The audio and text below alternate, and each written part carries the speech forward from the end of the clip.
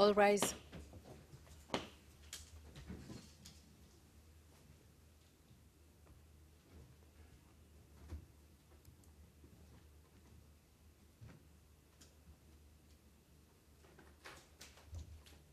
Please be seated.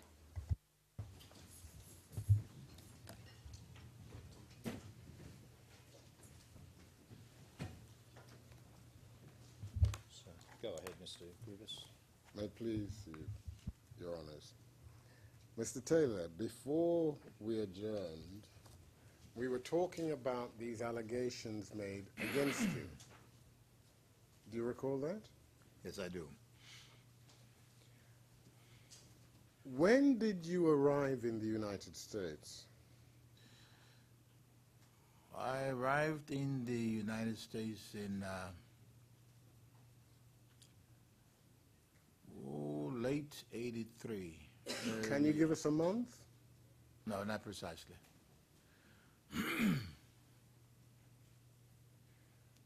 What kind of a passport did you use to travel to the United States?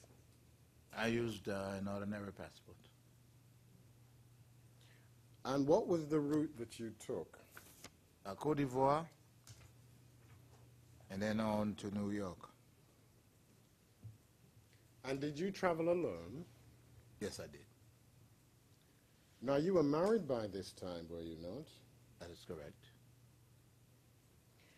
Was it a Liberian passport you were using? Yes, it was. Now, what about your wife? Did your wife remain in Liberia? She stayed behind.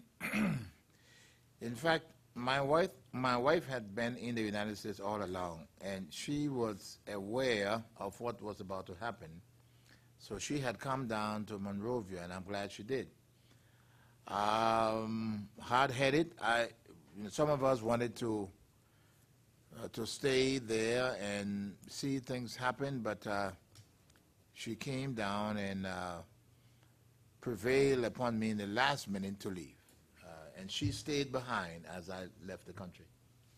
And did she remain in Liberia? No, she followed thereafter. And by this stage, how many children did your wife have for you? By this stage, we didn't have any kids yet. We were still in the very early stages. But she joined you in the USA, did she? That is correct. How soon after you arrived? Almost immediately. Almost immediately after I arrived. And just dealing with one small detail before we go on with the narrative. Your wife, Tupe, having arrived in the United States shortly after you, tell us, did you stay together? Yes, for some time we did. Yes. For how long? I would say we stayed together for, I would say, about 6 to 8 months, and then an incident occurred and we broke up. Yes. And were you seeing somebody else at the time? Yes, I was. Who's that? I was then seeing a lady called Agnes. And you were later to marry her, weren't you? That is correct. Now, you arrive in the United States late 1983. Or thereabout, Matthew, yes. What happened shortly after your arrival?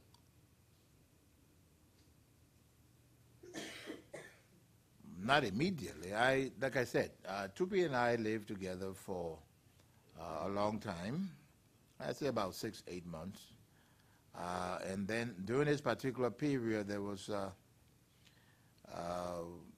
around about early 84, I would say about February, if I'm not mistaken, 1984, the government of Liberia advanced an extradition request.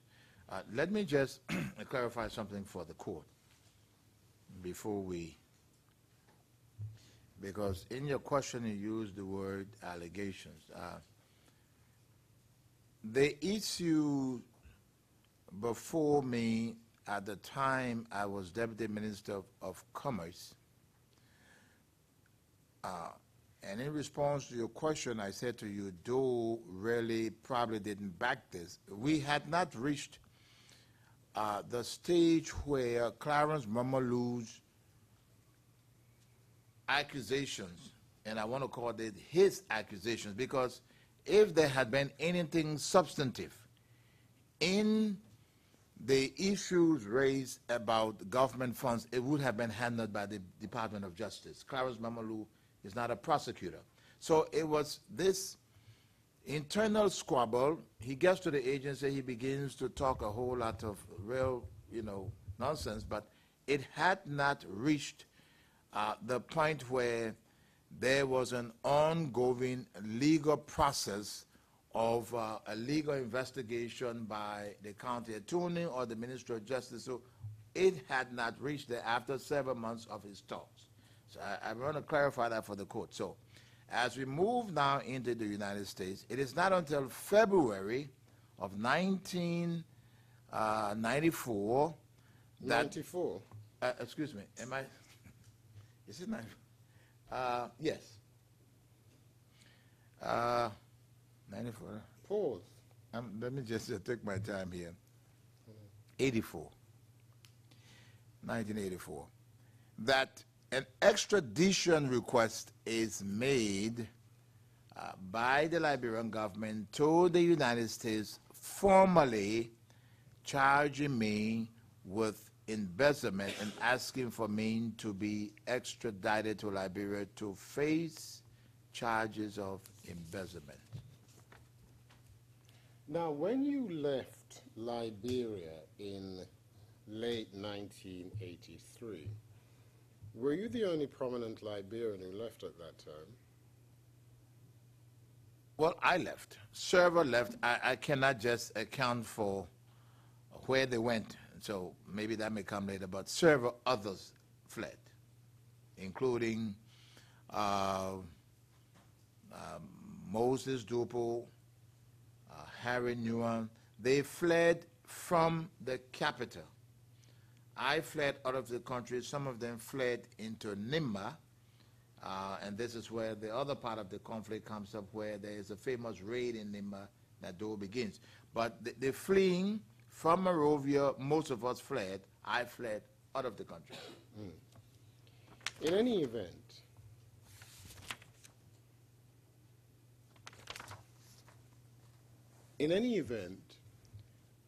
what was the consequence of the extradition request made by the Liberian government?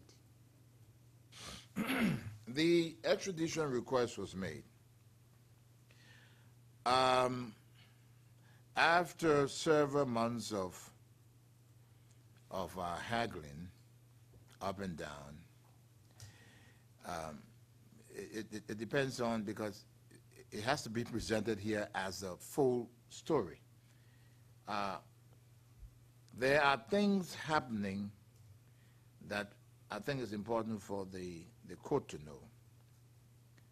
I'm in the United States. At the time of the extradition request, we are still working. I go to the United States. Working on what? That's what I'm coming to now. I go to the United States, but the plan to remove Doe is still at foot. I return to West Africa, trying to find General Kuwampa, because linking up with him would continue the plan. On my first trip, I do not find him. I come to La Côte d'Ivoire. I do not find him because I didn't even know, and he had kept very quiet, he is hiding in Sierra Leone. So then I return to the United States. By the time I get back to the United States, this is about the middle of '84. the extradition papers are already circling. We know that these requests have been made. The United States government has not yet moved on it because I guess they are still studying it. And we know the reason why it took so long, and I'm sure the judges know this, but I'll just explain it. Extradition, the issues that are dealt with in extradition cases, and this is why I mentioned before, I was not under any criminal investigation in Liberia at the time of my departure. I want to make that very clear. So the extradition requests, under extradition requests, there are only two issues that are decided. It is mostly a political decision. The first issue that is decided on the extradition, and this is why the United States government took so long, by the court, even though it is processed through the court, the first issue is there a valid treaty? The court only has to decide on the validity of a treaty. Thus, after the court has decided, the court's functions are finished. It is then the decision of the Secretary of State of that nation to decide as to whether the political situation in that country is of such that that citizen can be sent back to face trial. So the United States government, I was not on trial for embezzlement.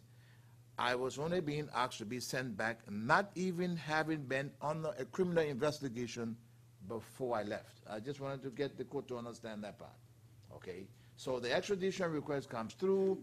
The United States government is taking its time to consider it.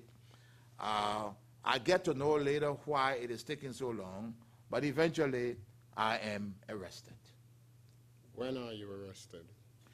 I'm arrested, I would say on or about June of 1984. And just so that we get the chronology correct, the extradition proceedings begin in February. Am I right? The proceedings begin, yes, from Liberia, not From in the Liberia. U.S. courts. That is correct.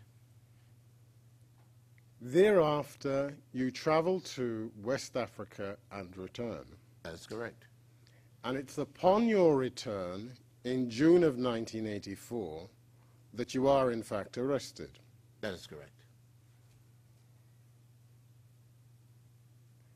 At that stage, are you placed in custody? Immediately, yes. Where were you placed in custody? Firstly, I'm arrested in Boston, Massachusetts, and I'm taken to the Plymouth County House of Correction. And where's that? That's way outside of Boston. I would say, I can't really calculate. In which state? Massachusetts. Okay. And for how long are you held on remand at that institution? I'm held there for about 15 months, up to about, I would say, November 1985.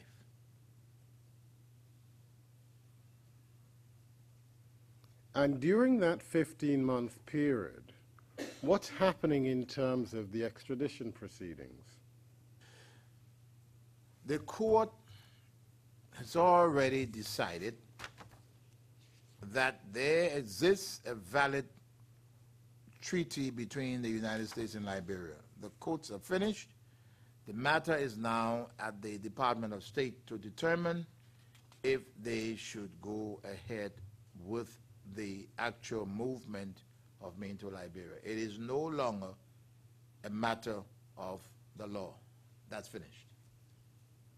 Now, did you instruct lawyers in the United States? Well, yes. I did obtain the services of the former United States Attorney General, Ramsey Clark, He was Attorney General during the Johnson administration to represent my interests during my incarceration.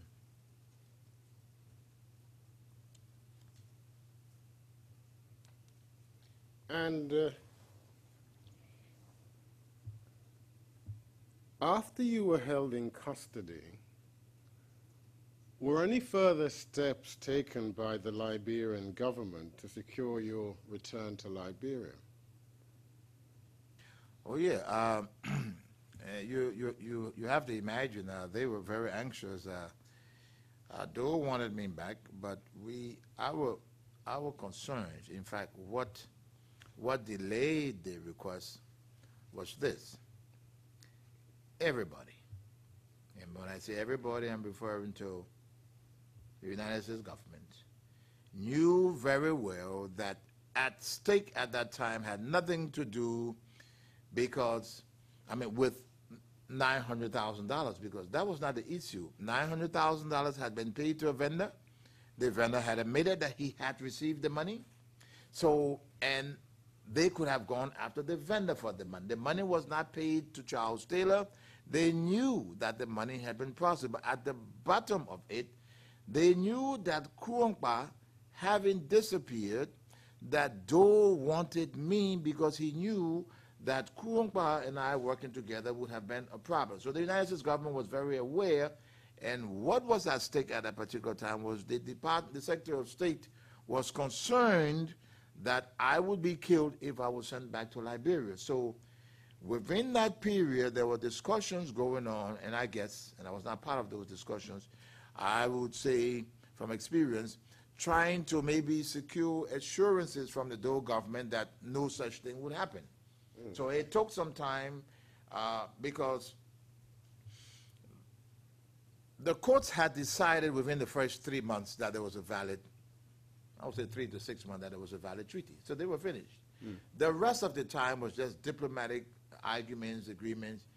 And the United States, in a way, I would believe, and I'm not quoting from any U.S. sources, but they were aware that General Kuongpa was planning his return.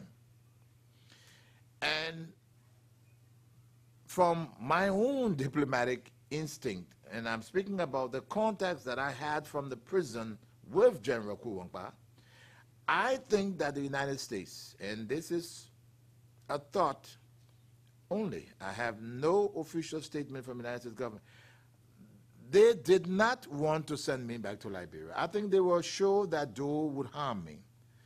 But knowing that something was coming up, I guess they were buying time for that to take place before I was sent back to Liberia. And I want to be honest, I'm not saying this because somebody told me this, but because of the work that they were doing at the time with General Kuongpa, fearing that I would be killed, not wanting me to go back, all systems buy time. And it is my own genuine belief, and I'm not speculating, that they were buying time and really didn't want to send me back.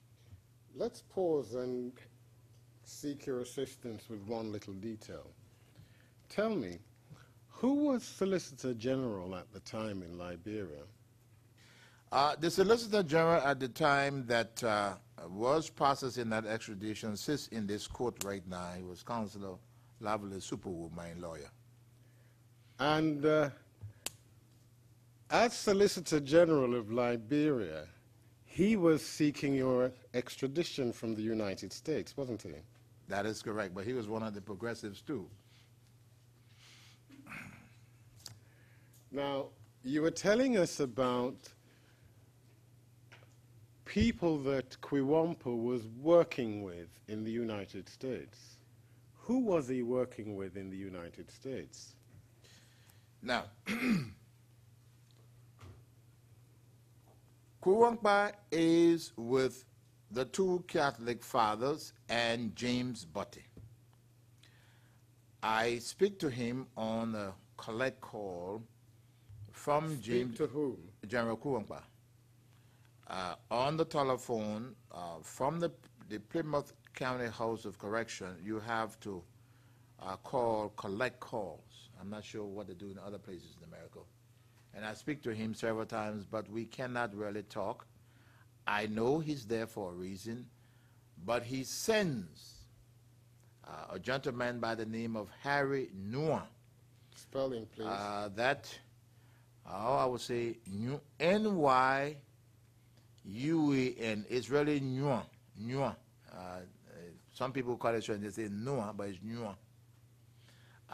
Told me to visit with me at the Plymouth County House of Correction in Massachusetts, and he briefed me of what is going on regarding what's being put together, in urging that I have patience. I then ask him to... No, before we get ahead of ourselves, what does he tell you is going on? He tells me that the particular agency that I mentioned are working along with them.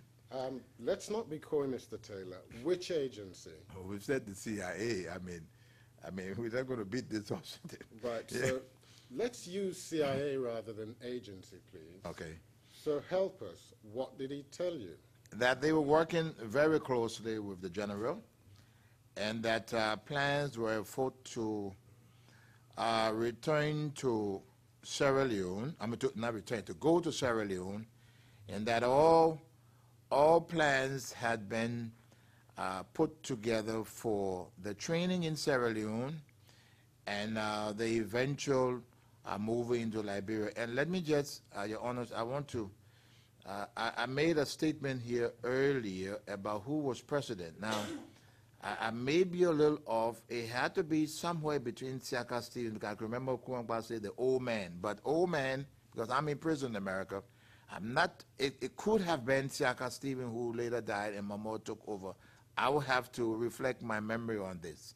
And I'm sure it's in the record. I said Mamo, but I thought about it because he kept saying the old man, the old man. And most of us knew Siaka Stevens as the old man. Okay, so I'm told that they are moving, they are planning, and that the weapons and equipment will be given, and that, in fact, they will be paid for. So the weapons from the Sierra Leonean government at that time, I am 100% positive that was used by General Kuangba was not a donation. They were paid for by the CIA. Okay. Mr. Griffiths, this Mr. Nguyen, is he Liberian? Yes, he's Harry Nua is Liberian. He was sent to me to brief me. Can I take advantage of this hiatus, Mr. President, to mention a spelling from this morning? James Fromayan, it's J-A-M-E-S, the normal spelling, and the surname is F-R-O-M-A-Y-A-N.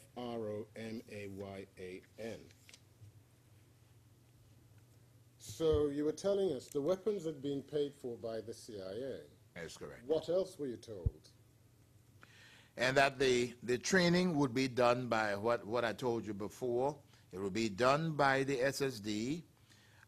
Dumuya would conduct the training, and that Liberians would be brought to Sierra Leone for the training, and that was done. Now help us. Why were you, incarcerated as you were in the Plymouth County Jail, being told this? The relationship between General Kuangba and myself were very strong.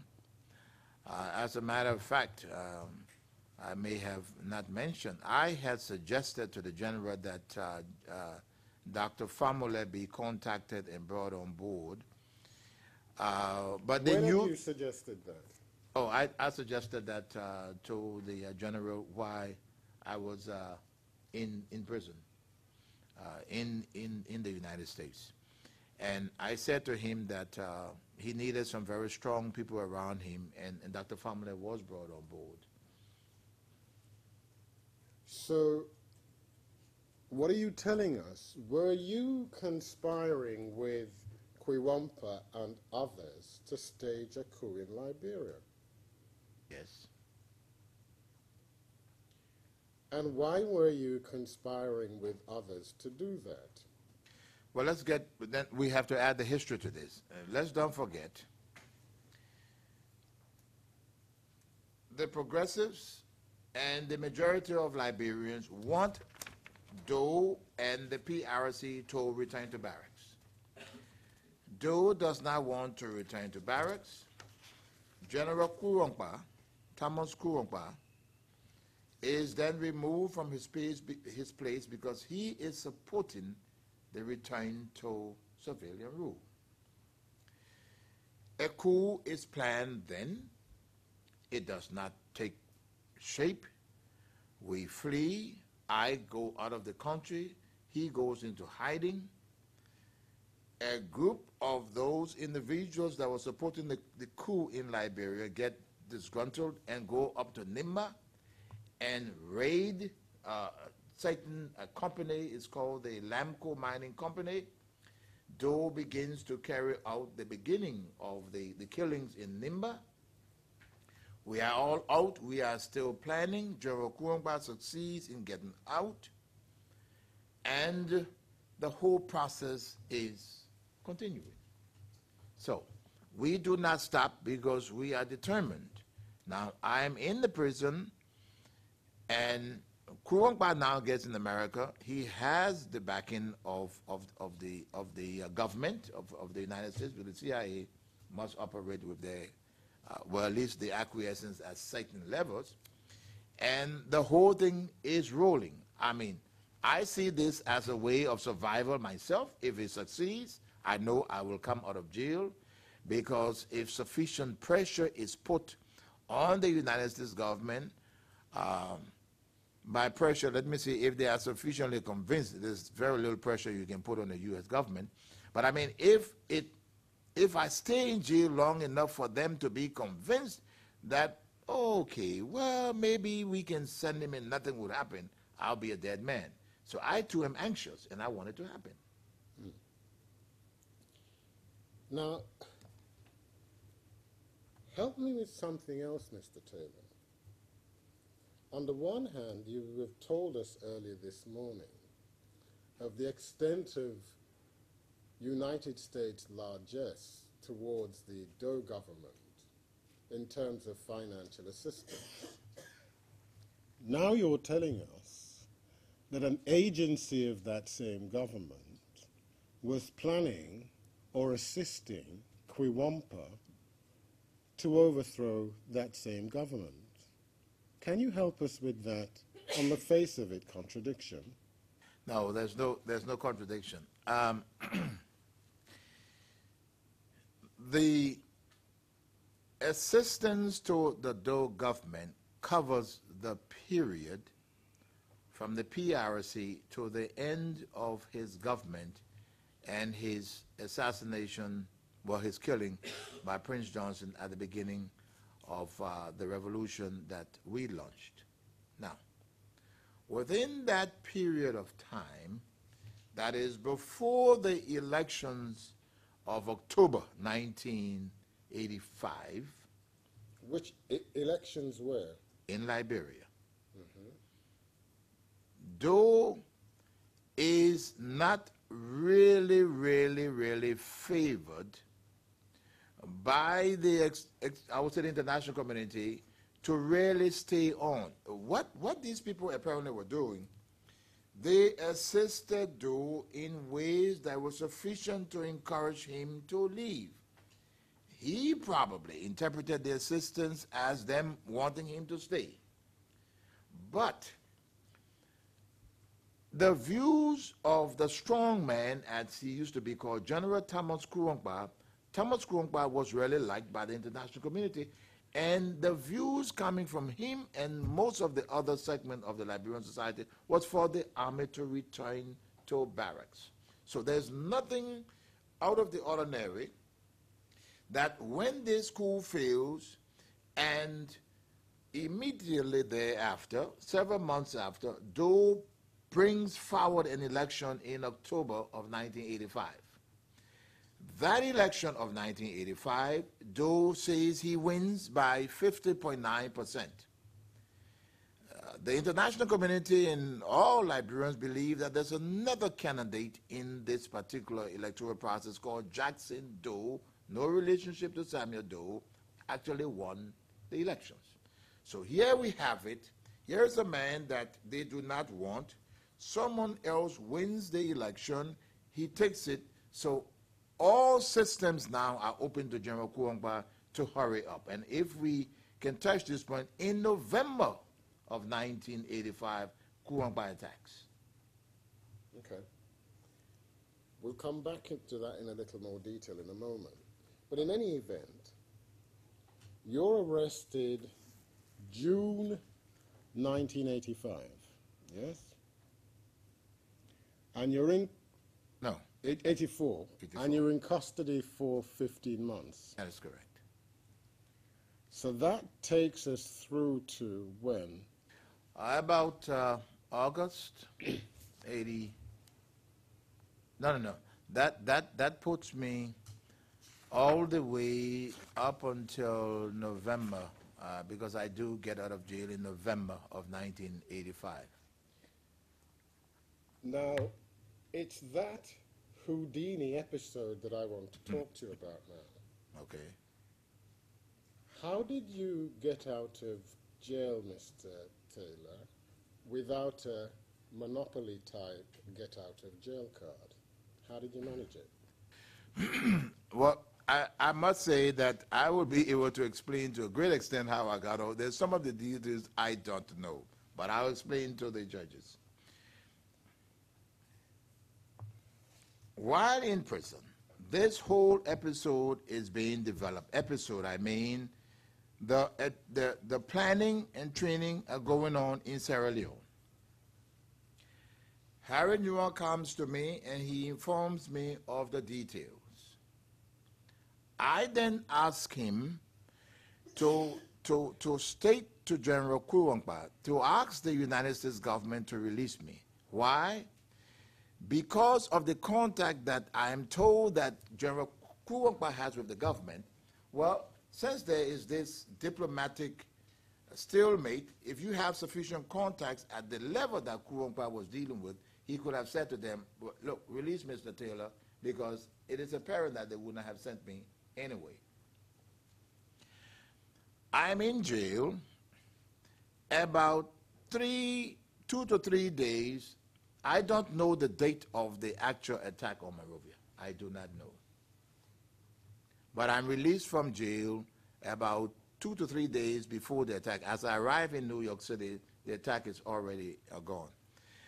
About 3 to 4 weeks before, one of the prison guards in a supervisory position came and told me that I would be leaving the prison. And he wanted to find out that if I was let out of the prison, if I could actually get out of the United States as quickly as possible, because upon leaving, I would have to leave the United States. I said to him, I said, well, it would be a little problem, but I will get to my wife and ask her to, to raise certain amounts of money that would be made available to me if and when I got out. Now, that was a little sticky because my wife and I are not living together. I have now moved to Boston where I'm arrested. I'm with this girlfriend, Agnes, who later becomes my wife. But my wife, Tupi, and I had bought a piece of land in New Hampshire. So I had to authorize her to sell the land to raise some money that when I got out of jail, I would be able to do something. The Plymouth County House of Correction is both a minimum and a maximum security facility. The minimum security facility of that jail, you have people who are about to get out, they go work in the fields, come in, go out. It's virtually for people that, who have no good reason to get out of jail, because in that facility you are there. Within the building, you have to walk from maximum security through so many gates to get into minimum. And the minimum side of the jail is really minimum. Low walls, as people walk out and do what they have to do. On the date that I reported back to them, to the guard, and told him that I had arranged with my wife, and after she assured me that she had sold the land and had some money, we had to really give the land at rock bottom price. I told him that we had some money. He verified my passport. He verified that I could get out. I can remember one evening at about 10, he came, opened my cell. It was during lockdown time, and escorted me from the maximum security side through server gates to the minimum security side, where there were 2 other detainees there standing. They were already out. They had already, I don't know who cut it, but I think the guards had made these arrangements. Those 2 guys and myself with the guard, this one guard, and I do not know and will not lie if he was operating with anybody else, but I believe that he had to be operating with somebody else. I was taken out. We got to the window. These guys took a sheet. We tied it on the bar in a very short distance, and we came down, got over the fence. There was a waiting car outside. There were 2 guys in the car. These other 2 guys and myself got in the car and drove, and their instructions, the guys who were driving the car's instructions were to get me as far as New York, where I had told them I wanted to go. They drove me from Boston. We stopped in Providence, Rhode Island. My wife came, brought the money. She was in a second car, and the 2 cars drove. The 2 guys that were driving the car insisted that I not drive with her. I should stay in their car just in case we were stopped by state troopers. I followed those instructions. I do not know those guys. They never identified themselves to me. I had never known them before. They drove us all the way to New York. I got out of the car and I showed them that would be okay. And then I met a sister of mine, a half-sister of mine, and I stayed at her apartment. Those guys, plus the 2 guys that broke out of the jail with me, I have not seen or heard from them today. Now, what do I mean by I do not know the full story? It is my assumption, and I want to be very clear about this, because I did not pay any money. I did not know the guys that picked me up. I stayed in New York for about, as I'm in New York, the coup is going on in Liberia.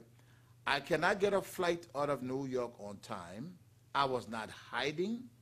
All this nonsense about being searched, I was not hiding. I did not get a flight out. I was still in New York when Jerome Kurongba was captured. I stayed in New York for about 2 or 3 weeks. It was decided that by my sister that since things had gotten out of shape, by this time, every news agency is reporting that Charles Taylor has escaped from jail. I drive on Interstate 95, not hiding, from New York after about 2 weeks to Washington, D.C. I spent a couple of days in Washington, D.C. visiting a friend of mine, the late Eric Scott. From there, I drive all the way to Atlanta, Georgia, board a plane, fly to Texas, spend time there with some family, friends down there for about another month, and then go on to Mexico and fly to West Africa. How did you get into Mexico? We drove right across the U.S. border there in an open car, not an open top, openly. We drove across at the U.S. Who's border. we? I was there, my half-sister that I talk about, Ann Peen, plus her daughter. Could you give us that name again, please? Peen, Ann, like in A-N-N, P-A-Y-N-E. We drive across. No one, all of my documents are inspected. We drive across the border. We get across. I'm given a visa I'm not sure if it's changed right now because I could be asked about it. At the time I crossed the border into Mexico, you don't get a Mexican visa on the border. Not on the border. You had to go, I think the visa was giving me some, I think 10, 20 miles inside Mexico. There's a area there that you go. If you want to go into Mexico City, you had to get a visa. But when I traveled through there at the time, a visa was not required. Neither was it required at the U.S. border as I crossed any specific things. But I'm trying to say my name was on my passport, Charles MacArthur Taylor. No one asked me any questions. We drove across. Which passport was this, Mr. Taylor? I was using an ordinary passport, a Liberian passport. Was it the same passport you had used to enter the United States? No, I had used a diplomatic passport to enter the United States. That passport, it was left at Tupi's place, so I didn't have that one. So how did you get this additional passport? Oh, in government, we all, not knowing what would happen the next day, we had a diplomatic passport and we had an ordinary passport, because once you get fired from government, you are no longer entitled to a diplomatic passport. So there was always an ordinary passport that we kept. And so that is the latter that you used to enter Mexico. That is correct. And then you told us that you applied for and obtained a visa. A visa, yes. That's another strange thing. I was given a visa at this town, not on the border, somewhere inside Mexico, but this visa was not stamped into my passport. The visa was given on a small slip of paper that you hold in the passport, that if any questions were asked. I don't know why they did not stamp it in, because when I get to this place and I request the visa, this particular Mexican immigration officer had several visas stacked in his bag, in his carrying briefcase. I think it's a system over there at the time where visas were not stamped, but the visas are given on this slip. I get a visa to enter Mexico, and I then go on to Mexico City, which is a little distance from the main border point. Strangely, at this time, there had just been an earthquake in Mexico City that had just hit the city when I reached there. After that, I bought a ticket. To where? And boarded a Sabina aircraft, Sabina, I think it's SAB, and the Belgium Airlines, into Brussels, and then on to Ghana, West Africa. Now let's just pause there for a minute. By the time you've made good your escape and arrived back in Africa, the attempted coup by Kuwampa, no, the elections of 1985 have taken place in the October. Is that right? Yes, the election took place in October. Then in November we have the coup. The coup by Kuwampa. Yes. When Kuwampa is arrested and killed. A few days later, yes. And that is in November of 1985, you tell us? That is correct. So what date is it when you arrived back in West Africa? Because, I mean, I was very sad. I was very sad. I am still in New York City when Kuwampa is arrested and killed. That must be clear. So, in other words, I've missed the whole thing.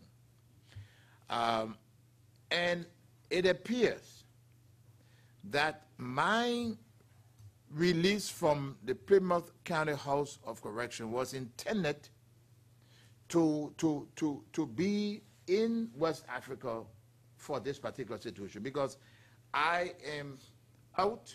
I get in New York, and about a day and a half to 2 days after my arrival in New York, the coup is in action. I have already missed, because the original plan I had said I was going to catch a flight out of JFK straight into West Africa. But I did not. We were delayed, and my wife, my ex-wife, panicking, was very slow in getting to me. So we were delayed in Providence, Rhode Island, on the highway waiting for her to reach me. These guys were just so adamant. I said, well, let's go. They did not want to go. I'm talking about the two guys that had the car. That car was a type of secure car because they insisted that I would have to stay in that car until I got to New York, because if I got stopped on the highway in the other car, I would be probably picked up. So I stayed in their car. My assumption again was that it had to be a government car, that they were sure that I would not be taken out of their car, okay? So we go all the way. So that delay now, I think, caused me not to be present for the coup. Okay. I just want to clarify one detail before we carry on with the narrative. Earlier, and I'm sure it may well be my fault, earlier today, you told us that when you fled from Liberia and went to the United States, you traveled on a Liberian passport, an ordinary passport. That is correct. You've told us now, a couple of minutes ago, that it was a diplomatic passport. So which is it? Well, let's see. I hope I didn't misspeak. I'm saying that upon leaving office in Liberia, you do not have a diplomatic passport. I entered the United States on a diplomatic passport, but I left the United States on an ordinary passport because the diplomatic passport had been left at Tupi's place when we broke up. We moved from New Jersey. I was now in Boston. Mr. Taylor, I want us to be very clear about this. So let us just recall the details of what you told us this morning. Initially, you flee from Liberia and you go to the United States. That is correct. Extradition proceedings begin in the February of 1984. That is correct. Yes, Ms. Hollis. I hesitate to rise, but this is direct examination, and if counsel wishes to go over these matters again, it would be more appropriate to ask the witness to give the information. He's essentially summarizing testimony. Mr. Griffiths. I'm merely clarifying something, Mr. President. If my learned friend would advert to page 54, line 15, I am merely seeking to clarify that. All right, thank you. I'll overrule the objection and allow you to continue your clarification, Mr. Griffiths. If I understand the account you gave us, Mr. Taylor, you leave Liberia, you go to the United States. Stage 2 is the issuance of extradition proceedings. That is correct. You then go back to Africa Yes, and return to the United States for a second time. that is correct. Now the question is very simple. On the first occasion that you left Liberia and entered the United States, what passport did you use? I traveled on a diplomatic passport. On the second occasion when you returned to the United States again, what passport did you I'm use? still traveling on a diplomatic passport. When you leave the United States, enter Mexico and travel to Belgium, what passport are you using? I'm traveling on an ordinary passport. Thank you. So you then return to Ghana. That is correct. Now, help us with this, please. By this stage, the Kwiwampa coup has failed. That is correct. Why then are you returning to Africa? Well, upon my release, well, I'm calling it a release because I didn't break out, so to speak. In Ghana is my good old friend, Dr. Henry B. Famule. While I am still outside, I am in touch with Dr. Famule, who is now in Ghana. The coup has failed, people have scattered, and most of those individuals did not hang around Sierra Leone. After the failure of the coup, they moved into Ghana.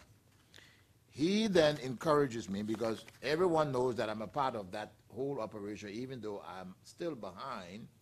He encourages me to come to Ghana because he's good friends with senior officials of the then government of Rawlings, who had just come in. And that friendship was very deep because, for those that may not know, at the beginning, Jerry Rawlings has just come to power into Ghana, and it starts off as a Marxist-Leninist revolution. And so the Moja people are deeply rooted in Ghana. He invites me to come to Ghana. That's how I come to Ghana. Now, we will come back to the Ghanaian episode in a moment. But let us just complete the Kwiwompa episode. After the killing of Kwiwompa, what happened after that in Liberia? Well, you need, I think your original question, I think we need to clear, to complete that cycle, because I think the question was, what caused me to come back to West Africa? The fire is still burning.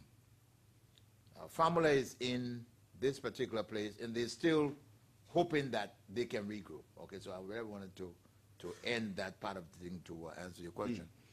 But in the meantime, what's been happening in Liberia following the failed Kwiwompa?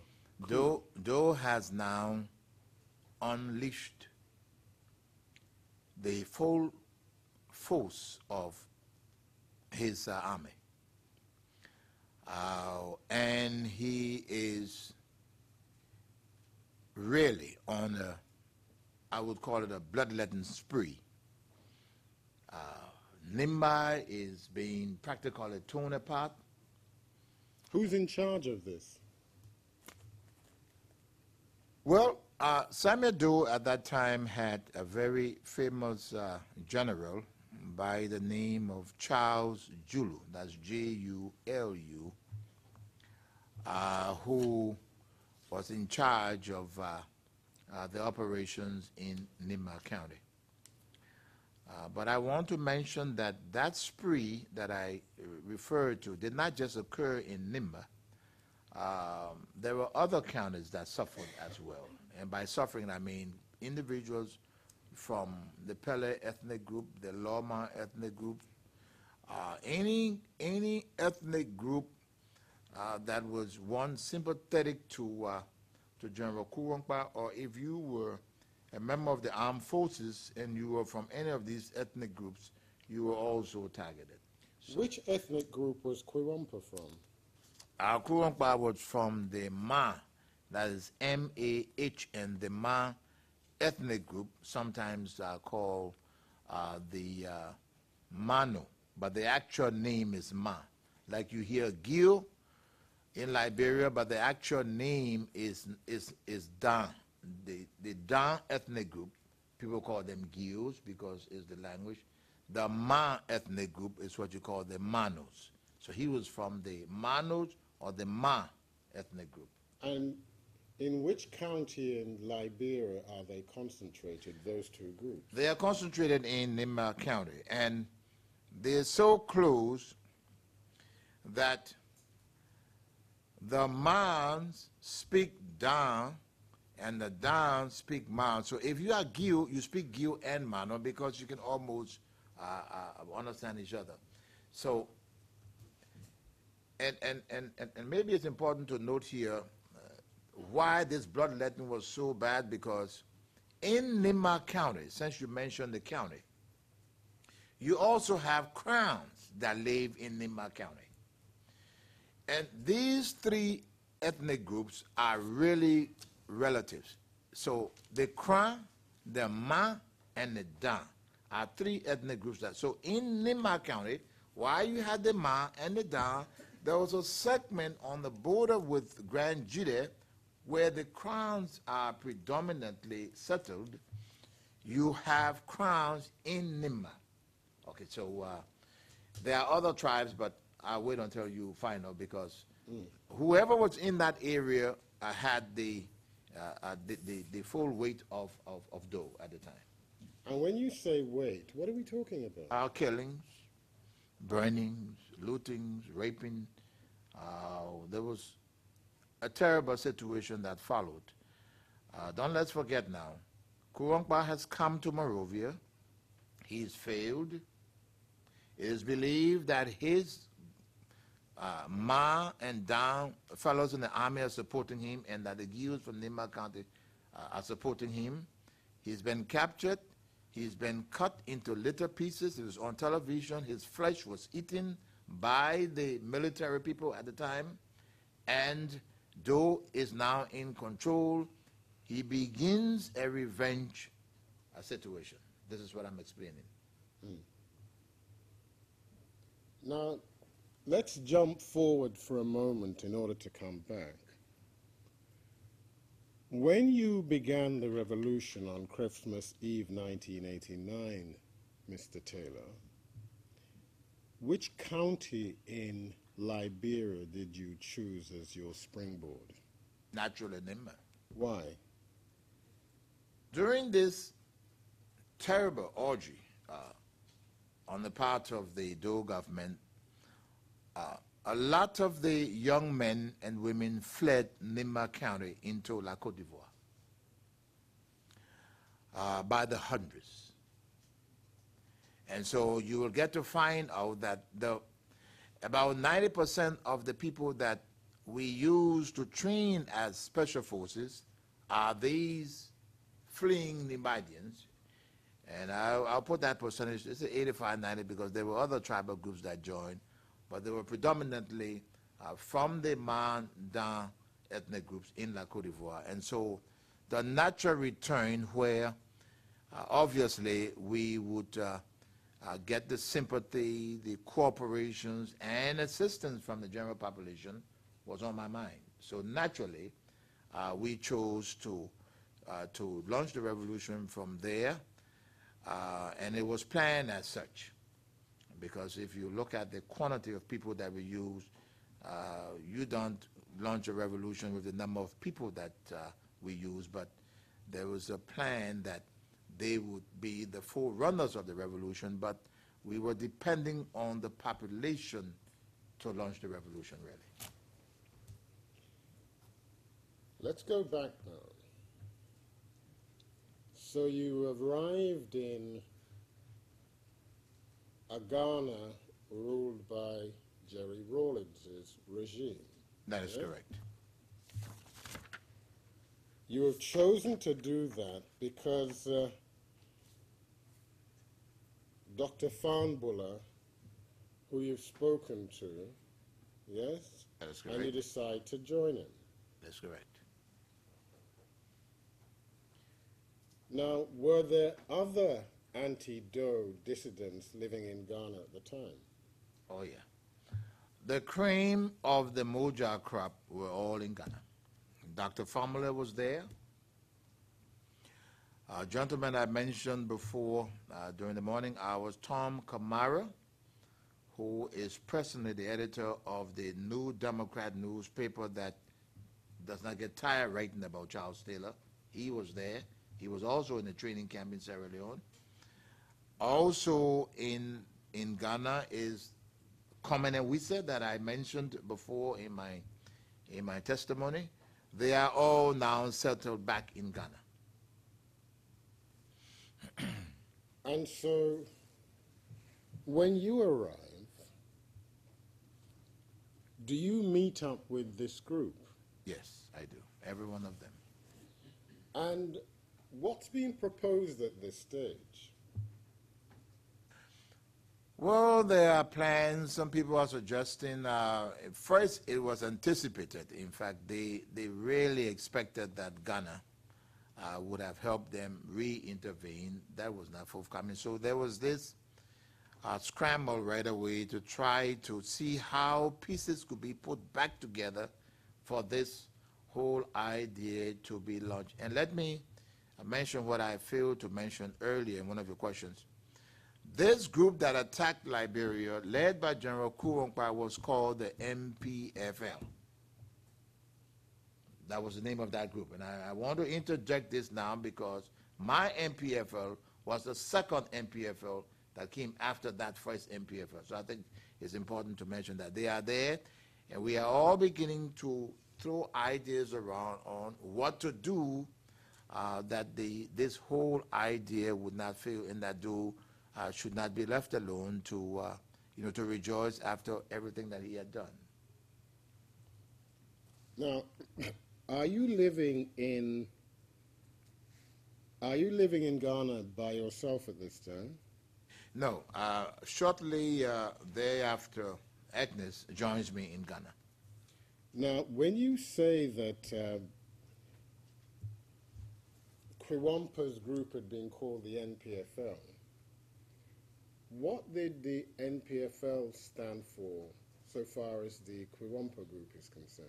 The National Patriotic Front of Liberia. And the group you later formed, what did that NPFL stand for? National Patriotic Front of Liberia. So they both had the same meaning? Same meaning, same name, and I can almost say same organization. Now, did you remain unmolested in Ghana? No. What happened? I arrived in Ghana. Dr. Famler receives me. We're going along, and some 3-4 weeks into my arrival there, I'm arrested by the Ghanaian authorities very strangely. And I am accused by the Ghanaian security at the time of being an agent of the CIA. So I'm saying to them, what are you talking about? But the argument was, at this time, and this is the little catch-22, Rawlings comes to power in Ghana. It's a Marxist-Leninist revolution. It starts along that line, and there are serious conflicts with the United States. The cousin of Jerry Rawlings, by the name of Michael Susudis. Spell that for us, please. Susudis, S-U-S-I-D-I-S, Susudis. He is, that name is a European name, I'm sure, Susudis, and I stand corrected on this. I guess that's what you guys will be doing. Is arrested in the United States and charged with espionage. Rawlings retaliates immediately by arresting even some American officials and some Ghanaians that Rawlings claims are CIA spies. He arrests them too. And so the argument is, but wait a minute, you cannot tell us that you got out of the prison, in a maximum security prison in the United States, and come here if the CIA didn't help you to come, so you are a spy. So I'm caught in this web of, there's a major problem. We can find, I'm sure the Ghanaian, it was all documented. So this problem is going on between the two governments, okay? I am now arrested as a U.S. spy, whereas I am not. But they believe that, they believe in the impossibility of escaping with all U.S. assistance. And because this scenario is taking place at the same time, I fall into that. I'm investigated for several months. I'm held at the security quarters for about 6-7 months. I explained by this time Dr. Famula and the groups around there are working very hard trying to explain that no, he is coming here, he's a part of what we were doing, but he was in prison, but they just had to go through their security own analysis, and then they granted me asylum in Ghana. And that was what you may call some form of molestation, but that was what happened at that time. Now, after your release, what did you do? I'm released, realizing that the people that I meet, we are friends, but ideologically there is a divide. I then begin to, What divide? well, they are Marxists, I am not. And so the direction they want to go, I don't want to go down their route. I begin to pursue my own route and then begin to contact people in La Côte d'Ivoire that are more seriously connected to our general belief. And who are these people? There is the very Harry Nua, who does not come to Ghana. He's in Ivory Coast. There is another gentleman called Moses Duopu from Nimba, from the Giu ethnic group, who was with me in the Union of Liberian Associations in the Americas. So most of those that were not along this Marxist-Leninist orientation did not come to Ghana. They fled to La Côte d'Ivoire. I then started moving in and out of La Côte d'Ivoire, trying to join them to organize our response to what Doe had done.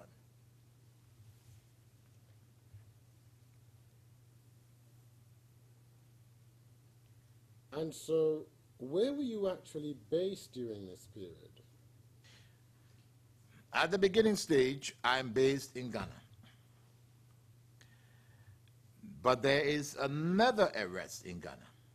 After I begin these movements and apparently these groups seeing that I am making some progress, I am rearrested in Ghana for the second time. For what reason? I tell you, this time these guys didn't accuse me of anything. What they had said was that they were working with the group in Ghana to try to do something in Liberia, and that what I was working toward was going to either expose or counter what they were doing. So my arrest really was just to stop me, I guess. I'm sorry, Mr. Taylor, I really don't understand that, and I may not be alone. What do you mean when you were telling us that they were working with the group in Ghana to try to do something in Liberia? What are you saying? Okay, well, you have a point there. Kurongba is dead. The desire to go back and fight Doe is what I'm referring to.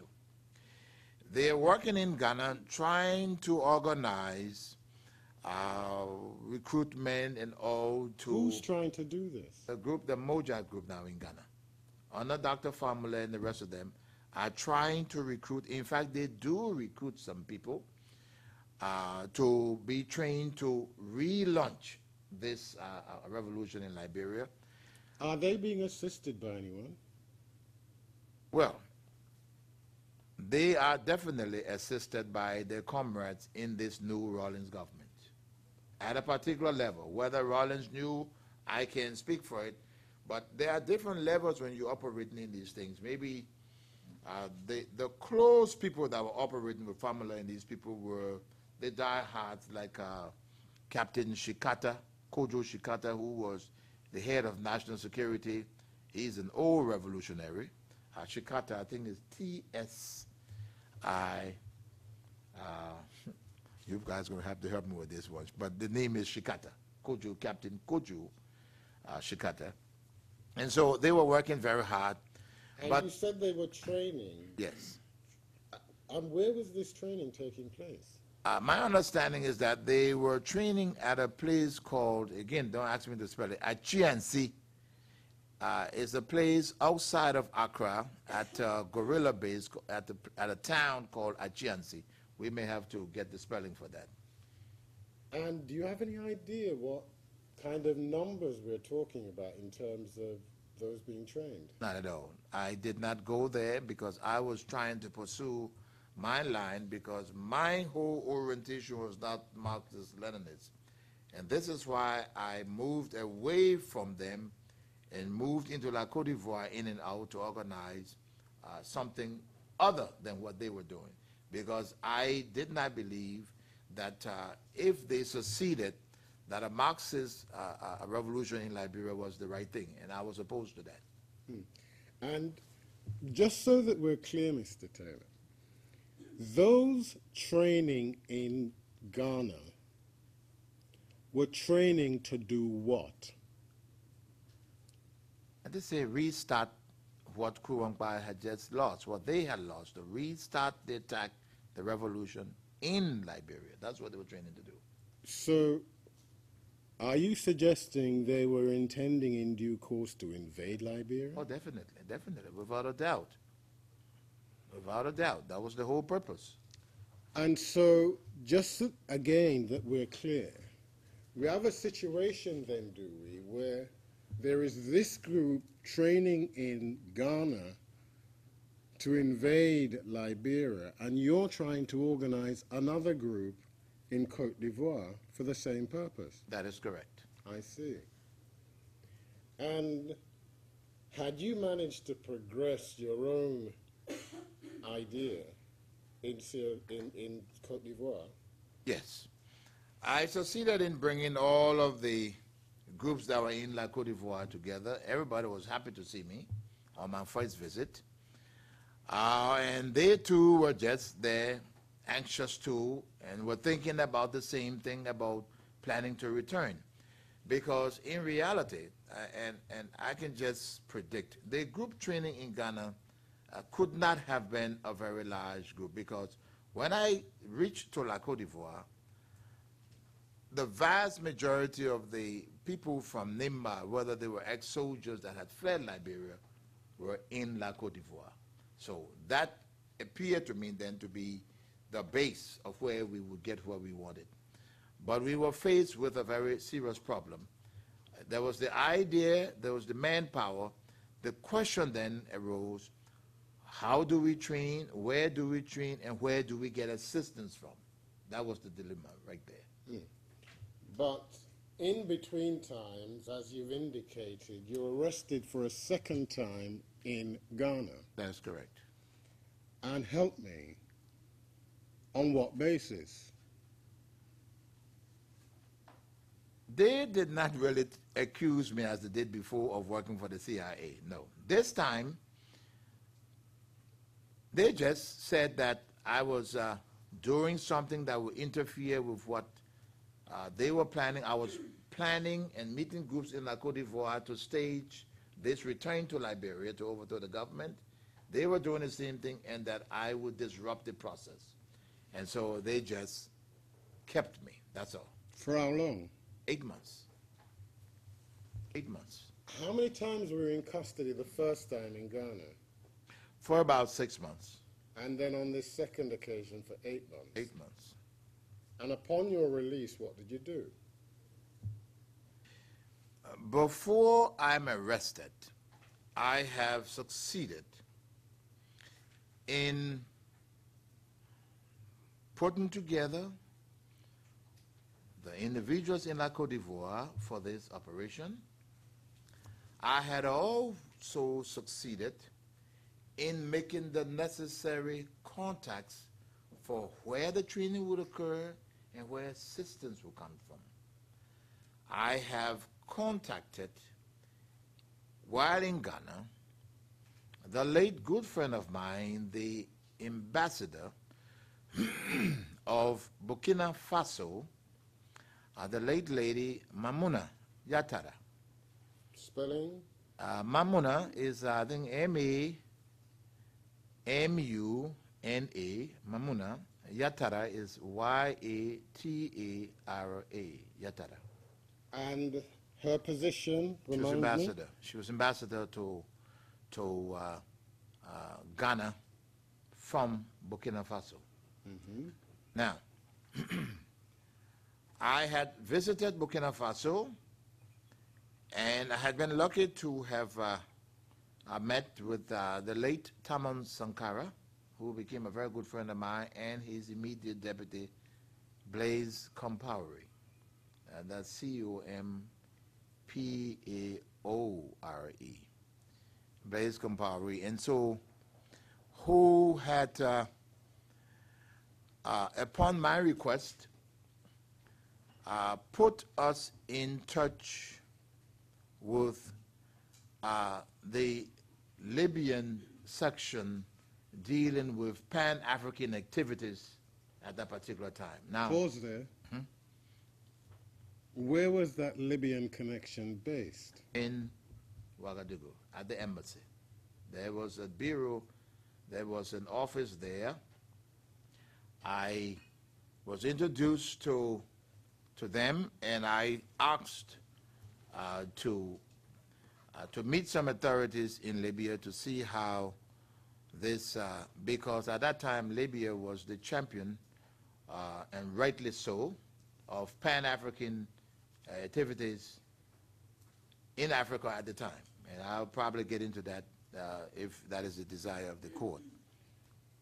Let us pause for a moment and deal with some spellings. Kojo Chikata. K-O-J-O Chikata. T-S-H-I-K-A-T-A.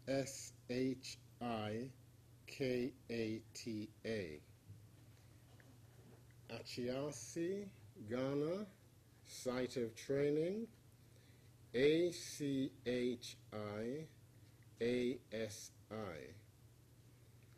Thomas Sankara, S-A-N-K-A-R-A. As yet, we can find no spelling for Thucydides. Right. So you've made those contacts, Mr. Taylor. And help me. You'd made those contacts, did you say, before you were incarcerated for the second time by the Ghanaian authorities? That is correct. So upon your release, what did you do? Well, let's not fail in making one connection here. Remember, the contacts I made, I go to Burkina Faso, I meet an individual introduced to me, I travel to Libya. The entire plan now has been put together for the training of these Pan-African forces, and I returned to Accra.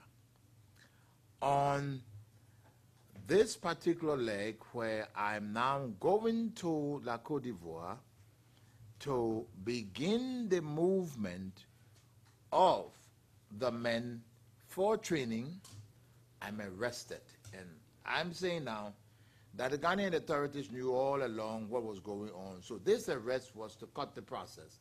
And so I'm held in jail for 8 months. While I'm in jail, the process does not stop. Thomas Sankara is killed by his forces, and his deputy takes over. Who's his deputy? Blaise Compaoré. And a renewed request is made to the Ghanaian government for my release. I'm released and given 48 hours to leave Ghana. I drive directly from Accra into La Côte d'Ivoire and on to Ouagadougou. That's the connection I wanted to make. And so, by this stage then, the president of Burkina Faso is someone with whom you'd already struck up a relationship before your arrest. Yes, he and his deputy.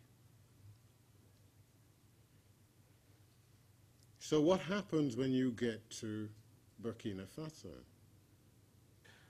By the time I get to Burkina Faso, the first two groups of individuals that are to go to Libya have already been sent. Pause there. How many people are we talking about? The two groups would make no, they went in small groups. The first group may have been 18, 20. The second group along that line, and this very Blah that sat here was in that second group, Moses Blah.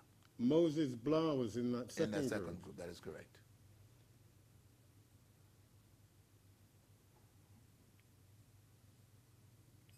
And let's just get a little timeline here, please, Mr. Taylor. By this stage, your second release, what year are we in? All we have to add now, Take your time. October 85, November, I arrived in Accra. I begin this whole process. 8 plus 6, 14. So we are now looking at around late 86, 87. If you add the 6 months I'm initially arrested, I'm out for some time, and then the 8 months. So we're getting into the beginning of 87. Right. Or thereabout. And so by this stage, we've already got 2 groups of Liberians in Libya being trained. No, not in Libya. Not 2 groups in Liberia. I mean in Libya. You have 1 group in Achiansi, but in Libya you have yet my group. But there is, strangely, okay, there is something going on there, because we meet a Liberian group in Libya also. So we meet a Liberian group inside Libya. I don't understand that. Sometimes it beats me too. Dr. Henry B. Famule, while in Ghana, had apparently some little differences with the rest of his colleagues, and had himself carried a Liberian group to Libya that were already in the training camp when my group started arriving. So in fact, yes, there are 2 Liberian groups training in Libya. There's another Liberian group training in Achiansi in Ghana.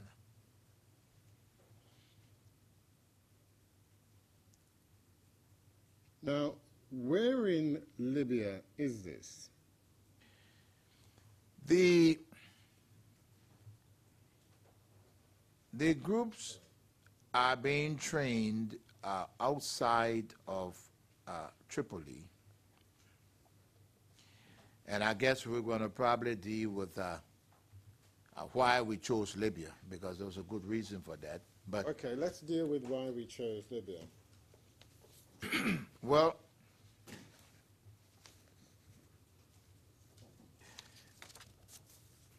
we are dealing with a period, and I'm talking about between the years, I would say almost 1980. Libya is now championing Pan-African activities in Africa. Rightly so, and I think that it is an effort that we ought to be very proud of. And what do I mean? At that particular time, every major revolutionary group or activity happening on the continent of Africa, had it not been for the very, very good work done by the Libyan people at that time, they would not have succeeded, whether it had to do with Uganda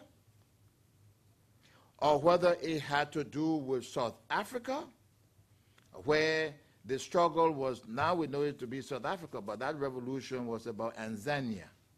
That should have been the name, or whether it was Southwest Africa, that was called Southwest Africa, that now we know as Namibia, or whether it was Ghana.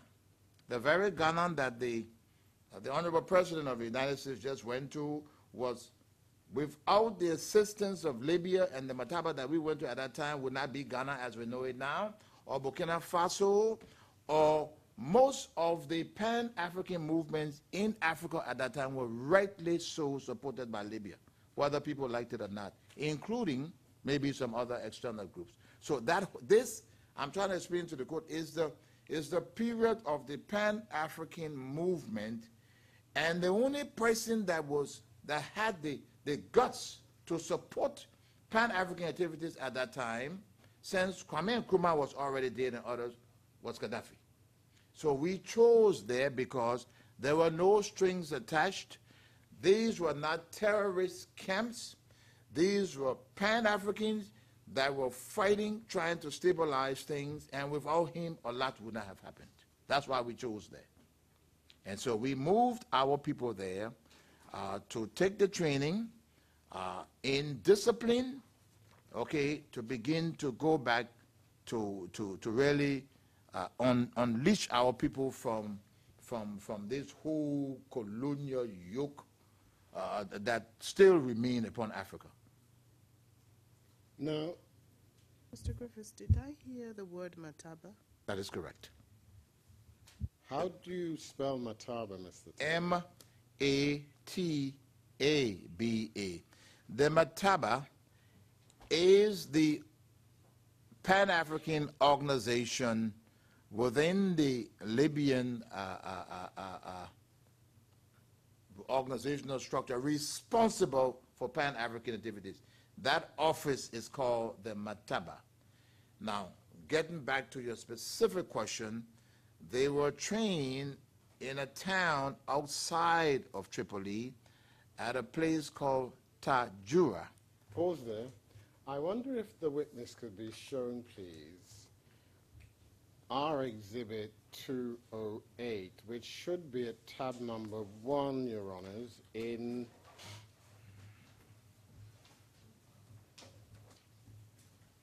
binder number 1.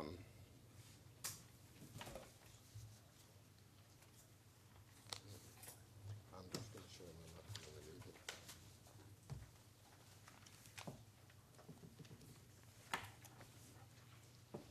Now, Mr. President, I intended at this stage to go into a little detail about events in Libya with the assistance of these maps. And I note the time, and rather than open it and then have to adjourn, would this be convenient? Yes, I think it would be, Mr. Griffiths. Just before we do adjourn, though, this map that you're going to show the witness has already been exhibited. Is that correct? No, it hasn't. We've not exhibited any documents at all. I will be asking for this to be marked.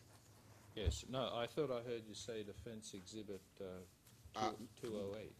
No, my fault. I think I should more properly refer to it as DCT 208. I see. That's clear. Yes, thank you. We'll adjourn now until 2:30.